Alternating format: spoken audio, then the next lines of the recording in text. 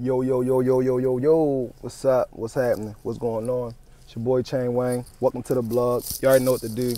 Like, share, subscribe. Hit that bell so you can be notified when I drop these videos. Alright, this is more people speaking on this whole matter. Clout chasing at its finest, bruh. Everybody putting their 2 cents in. But this one right here, I'm kind of glad that he finally spoke out, even though we all speculated and we all had our own opinion. Billy Yardo, one of the members of TreyWay, you know, he rode with Seiko, Billy, Mel Matrix, Shotty, and all of them. He came out and basically he's admitting that they used 6ix9ine for clout. The money, the attention, the glamorous lifestyle, all that. But at the end of the day, he broke it down and they both used each other. That's one of the realest things that somebody could come out and say.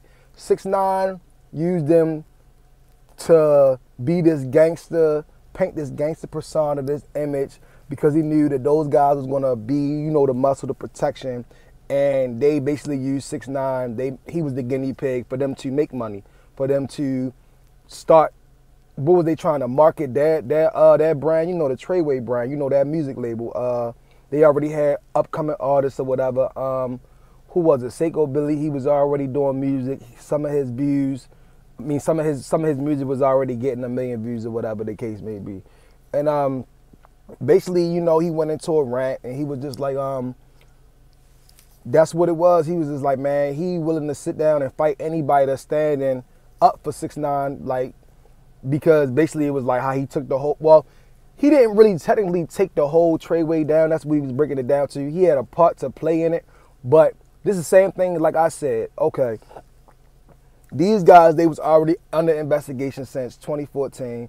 I think 6ix9ine got with them, I forgot what year it was. I can't remember, 2018, I don't remember, one of those ones, but they were already under investigation. So when he broke it down of why he told or whatever, it was because, you know, 6ix9ine, he wasn't come from that cloth. He wasn't like that. That was the little Mexican boy Danny from down the street, or whatever the case may be, which was true. And then this is one thing that I said too. They was like, well, why did he get offered the most time out of everybody? And he was like, you think everybody else wasn't getting offered those times? Yes, they did. But what they wanted to do was take it to trial. Now with 6ix9ine, 6ix9ine wasn't cut from that cloth. And you know, the feds and all that, they can already peep and tell. They're going to hit that man with that number to make him afraid, to put fear in his heart. So, of course, they're going to hit you with that.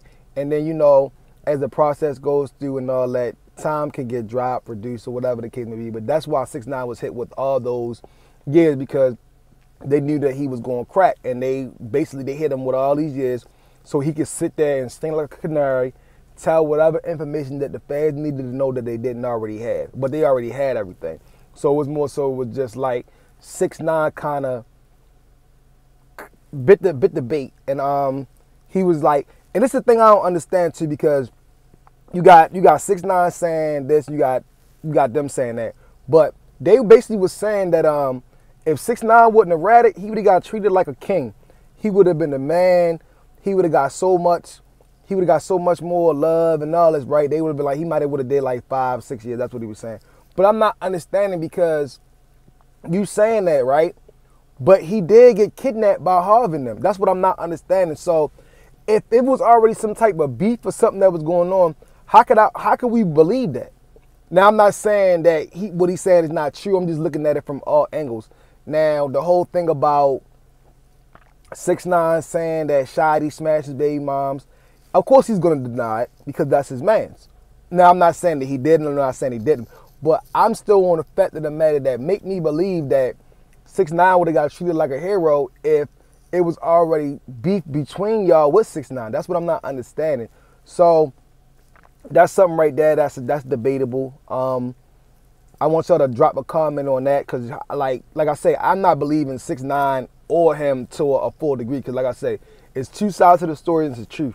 But what both of them is saying, it makes sense, but it don't. Like, I'm not backing up 6ix9ine for him telling. I already got into a dialogue about that and did live streams about that, or whatever the case may be. But I'm just, when he said that, it just a light bulb in my head clicked like, all right, well, y'all did kidnap him.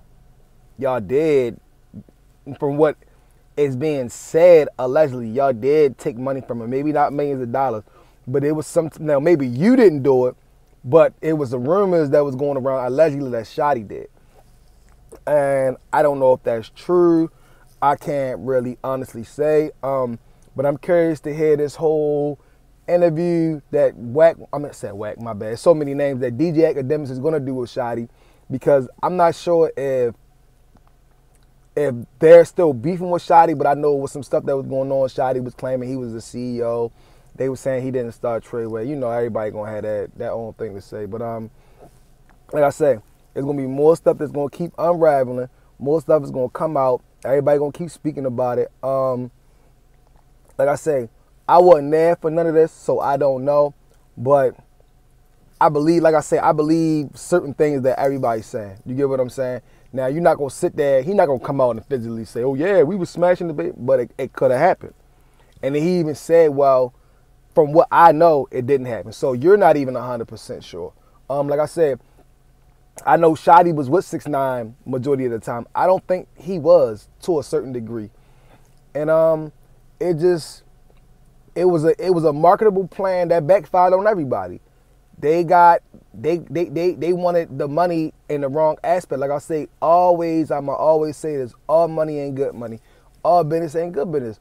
And y'all tampered with something that y'all didn't know nothing about, meaning TreyWay and 6ix9ine, because they even came out and said it. They weren't friends. They didn't know this man like that, but they grew a brotherhood, a friendship as time progressed. But it's like Drake say, no new friends. You get what I'm saying? I can't sit there and put my loyalty in a dude that I don't know, even if it is for some money. And he even said it like, whatever 6ix9ine wanted, we did it, because he was the breadwinner. And I get it. You're supposed to protect the person that's making the money. You're supposed to protect the breadwinner. You're supposed to do that. But y'all did it for the wrong reason. Y'all did it for clout. Y'all didn't protect him because y'all genuinely loved him. Y'all did it because you're gonna make sure that we're comfortable. He even said it like, not to say that they was homeless or nothing like that, but they didn't have a lot of money. They was sleeping on floors. Said 6ix9ine was too, but 6ix9ine put everybody in a position of where though they made money. So you can't even sit there and throw that man under the bus. Whether he was a cocky, arrogant, whatever, he still looked out for people, from what I'm saying and from what these guys are saying. And I'm curious to see if any other TreyWay members is going to speak about it. I want to know what Shotty going to have to say, because Shotty basically was just like, you know, like, we was already involved with stuff with 6ix9ine.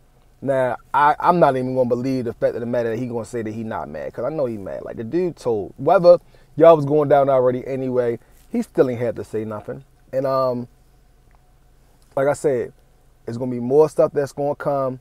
Clubhouse going to keep on jumping. And I'm curious to see, as far as Billy Otto saying that he want to get down, you know, that's what Wack 100 said. He want to get down with Wack 100. Is that going to happen? Is Wack 100 going to respond to that? Is 6ix9ine going to respond to that? Because like I say, I'm a little late in the video because I'm supposed to drop this video yesterday. It's 4 a.m. now. So today's getting ready to be a new day. So somebody could have said something yesterday about what he said and it didn't drop yet. Because you know DJ Academics, he already going to be on it. I'm sorry. I'm sorry, y'all. And I'm pretty sure, you know, Wack 100 gonna put his 2 cents in there. Dang, I'm mad I cough like that. Dang. But y'all let me know what y'all think. Y'all like, share, subscribe, tell a friend, add a friend, all that good stuff. I already know there's gonna be more drama that's gonna come with this whole Clubhouse scenario. Somebody else probably gonna speak about it today or tomorrow. Like I say, I'm calling it now because it's so predictable. You still got the whole Tekashi 6ix9ine, Lil Tim situation. I just seen something about Big U, spoke about it. That's one of the Crips, you know, that he's mentoring Quando Rondo allegedly. You know, Quando Rondo rock with Lil Tim. Wack 100 got some type of relationship, friendship with Big U. It's just all a big square of connections or whatever the case may be. And let's just see how the WWE/Love and Hip Hop is gonna play out next, because it ain't no music content right now. It's drama. And don't forget to make sure y'all tell a friend, to add me, share this and all that. My bad about that cough, y'all. That was my bad, but I'm out.